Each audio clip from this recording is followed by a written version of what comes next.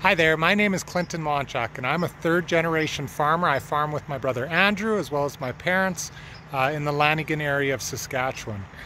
I'm also the executive director of Farm and Food Care Saskatchewan, and what I'm going to be doing for you for the next year is just posting different videos and showing a year in the life of a mixed farm. So we have both a grain farm where we have canola and wheat and barley, oats, rye, peas that we grow on our farm, and then we also have table eggs that we grow with about 7,000 to 8,000 hens in a barn just near here. It's actually just south of here.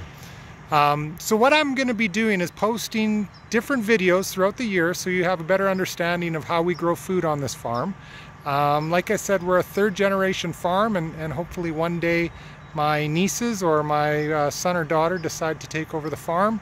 And the farm has been in our family now for over 100 years, so we're very proud of it, and I just want to share with you some of the things that we do during the year to give you a better insight into how we grow food. So feel free to post comments or questions in the social media section which you're watching, or just send me an email and I'll either do a video for that to answer any questions you might have, or actually just respond to you directly. So I hope you enjoy the year of a mixed grain farm, and I wish you all the best.